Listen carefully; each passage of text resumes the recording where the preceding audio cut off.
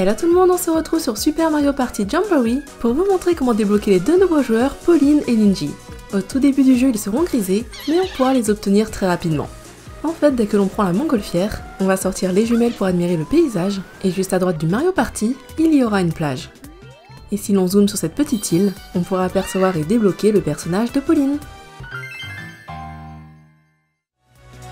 Et de l'autre côté, si l'on tourne cette fois-ci à gauche, Ninji se situe tout en haut de la falaise.